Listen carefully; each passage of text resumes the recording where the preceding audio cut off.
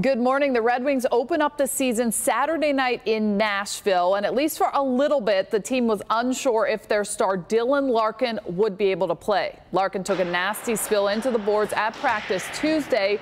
It was reported as an undisclosed upper body injury, but that is him yesterday back on the ice wearing an orange non-contact jersey.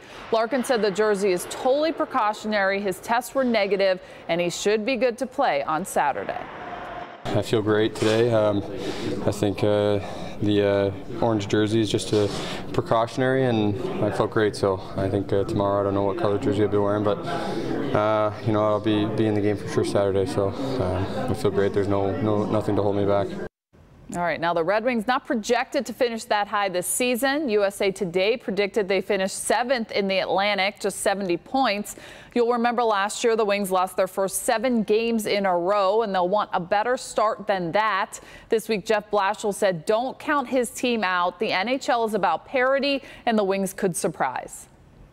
One thing I'd say is nobody's that much better than anybody else in this league. I've said that 100 times, and it's absolutely 100% true. So you just got to find a way to win hockey games. You just got to keep clawing out hockey games. And I think the biggest thing is to focus on our own selves and go into Nashville and try to win a game against Nashville. That to me is the biggest thing.